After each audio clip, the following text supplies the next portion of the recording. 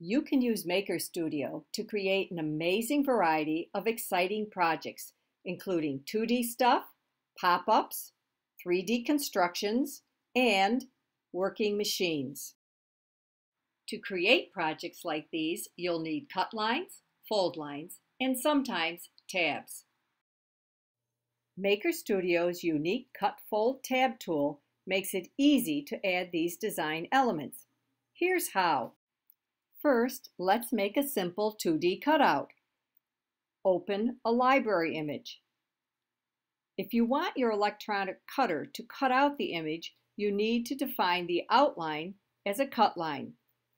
Go to the Cut-Fold Tab tool, then select the Castle outline and select the Cut button.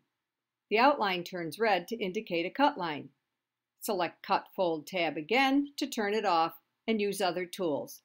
Now, when you send the image to the digital cutter, the whole image will be cut out. Sometimes you don't want to cut the whole image. For example, to create this pop-up, I placed the Going Places library image on top of a box pop-up and cut only the top of the image. To do this, go to Cut-Fold Tab and drag markers from the palette to define line segments. You can move markers along the outline to place them precisely. Then select a line segment and use the Cut button to toggle cut on and off. You'll notice that ready-made shapes, objects you create with the Lines tool, and the geometric shapes in the library already have markers when you open them in Cut-Fold Tab. If you want, you can move markers, add new markers, or drag them off.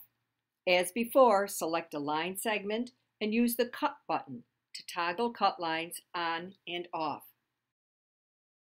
By the way, if you want to cut out an imported image, be sure to check Process Image when you import it. Then Maker Studio will recognize the image outline, and you can use Cut-Fold Tab tool to turn the cut line on and off.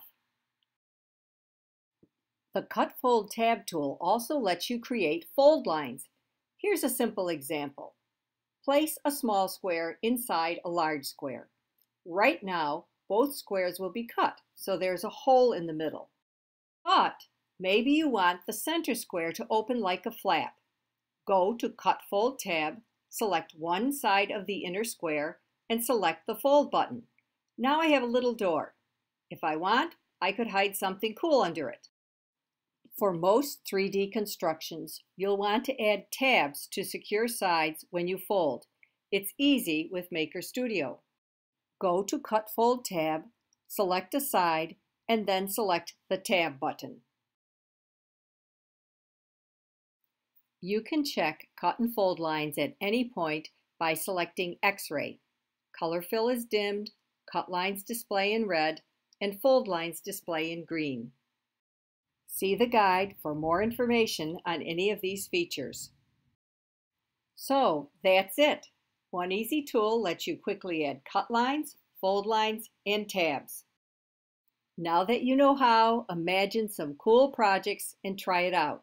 Have fun!